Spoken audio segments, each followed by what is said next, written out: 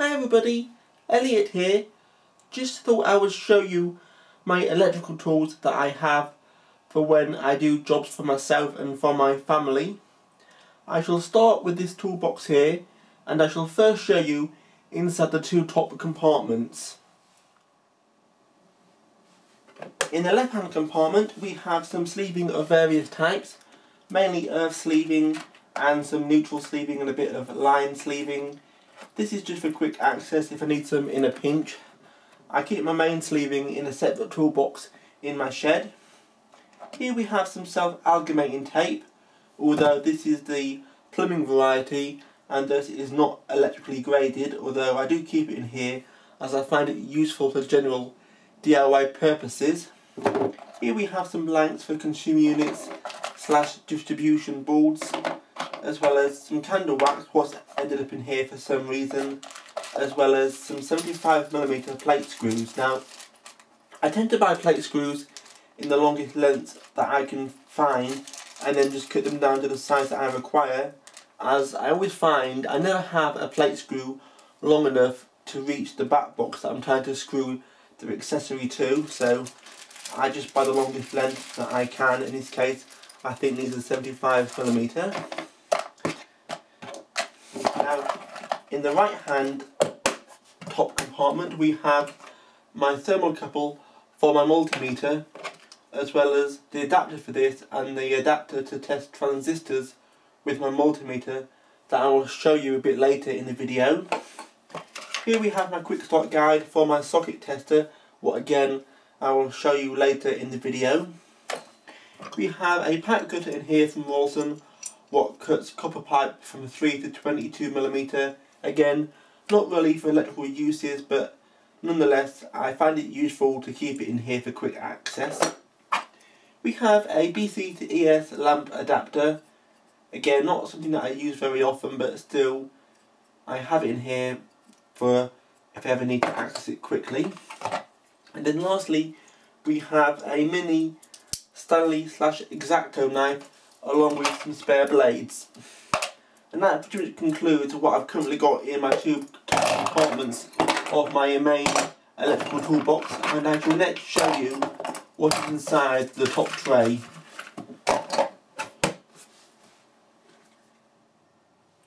Now in the top tray we have a variety of tools here.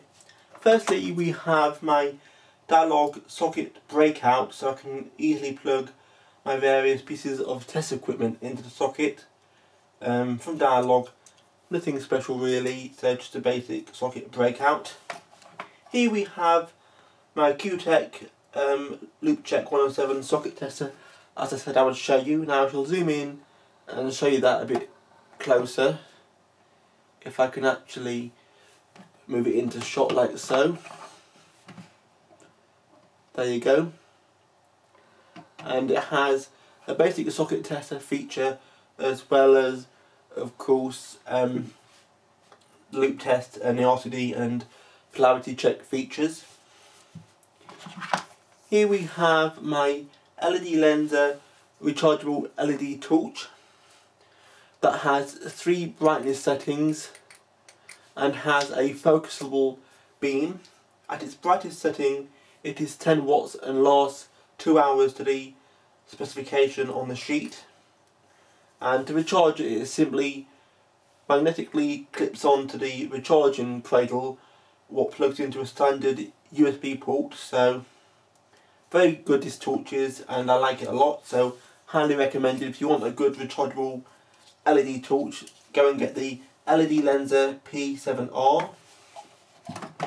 Next we have a basic plug-in power meter, what can measure the typical stuff you'd expect, such as voltage, current, power, frequency, power factor, etc. And can also show you how much stuff is costing to run based on a cost per kilowatt hour what you enter into the meter. Here we have my AC clamp meter, the Handyman Tek 775, that can measure currents between 0.1 milliamp and 200 amps. Now I got this meter specifically for the reason that it's got a 200 milliamp range, so it can measure very low currents in the increments of 0.1 milliamp. Very useful for detecting earth leakage, so highly recommended. And it's also got a light up display and a hold and max feature.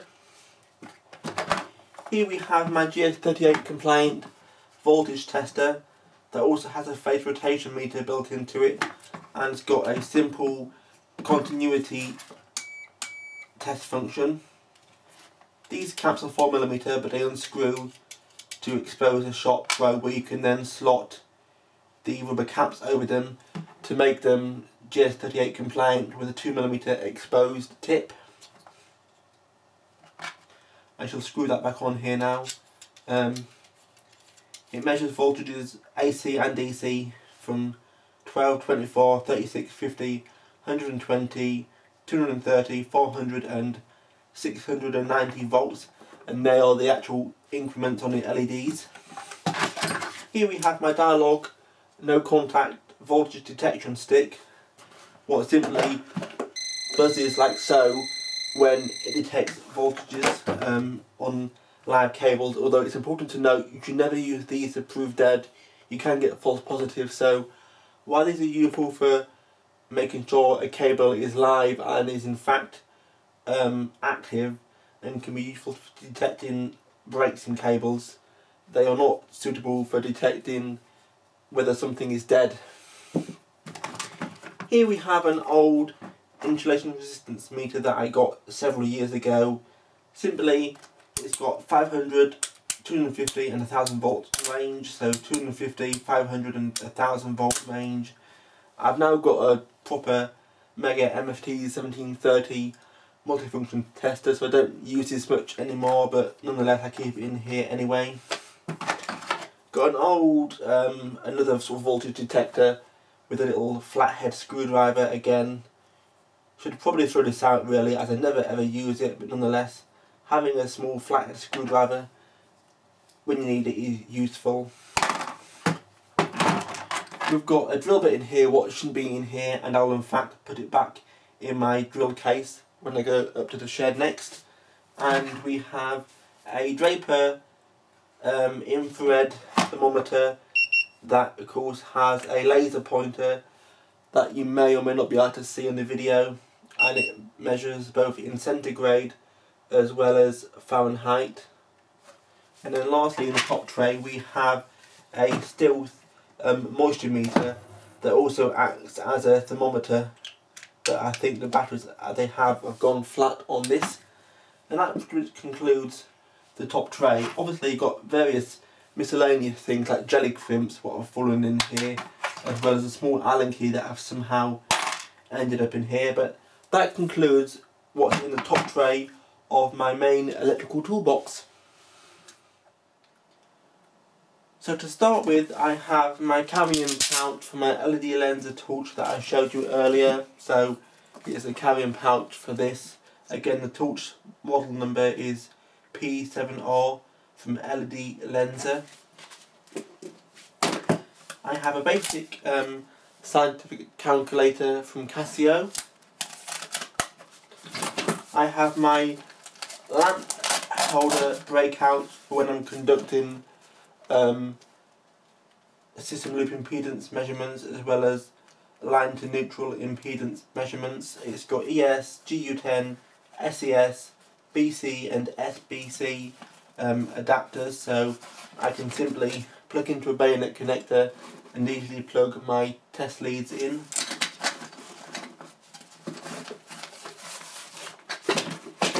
Next I have a basic network tester. As I do quite a bit with networks and patch panels, I simply have this for testing cables. It slides off like so, and you plug one end into one end of the cable and the other end into the other end, and as when you turn it on it will flash through and show you if all the pairs are connected and whether they are connected in the right order. It has an RJ45 and an RJ11 connector on each part, so it can test RJ45 and RJ11 cables, although it's worth noting RJ45 connectors are officially known as AP8C connectors. Next up I have some insulation tape. I also have a black reel somewhere, although I seem to have misplaced that. Here we have some cable clips of varying types. Some grey ones for T&E. I think we've got 2.5mm and 1mm or 1.5mm clips, as well as some round clips in both the black and white variety. Got some more cable clips here in the box. Little black clips for telephone wire. In the next box along, I've got a variety of connectors, mainly Wago and traditional screw type terminal connectors. So I've got like Wago lever connectors, the sort of push type Wago connectors, as well as, you know, the conventional terminal block. This box is a bit of a mismatch. It's got some butt connectors, butt tube connectors, some cable clips for the shotgun cable, what is used for satellite TV in this country, as well as some clips for fluorescent lights that I bought that came with them, like the slimline fluorescent lights that go under kitchen cabinets. And then in this bag here I've got some rubber grommets for metal back boxes, as well as some just general purpose F connectors for screwing onto satellite cables. So I need to really take them rubber grommets and put them in their own compartment, but nonetheless they're in here. So that is for the actual these little boxes. The main part of the storage down here, I have my multimeter, which you've no doubt seen in a previous video of mine. So I won't say too much, but it's manual ranging and of course can measure all the stuff you'd expect, like current, voltage, frequency, capacitance, etc. Here we have a test lead that I got with an old meter that I bought a long time ago.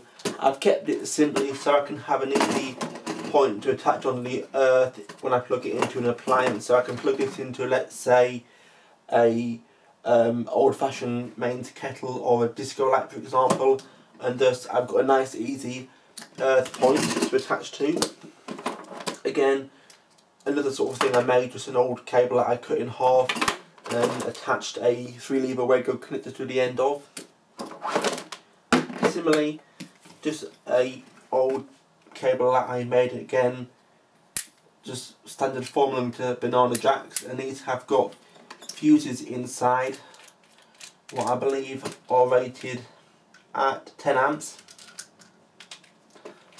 And then what I do have in here, what I quite like, is I have 4mm banana jacks but with the pass-through option, so I can, you know, I can plug these into my multimeter or other piece of test equipment and then still have the jacks free to plug other stuff into. So I can plug these into my multimeter, and then I can, of course, I can plug my GS38 voltage prover into these ones here. So again, just something I made that is useful.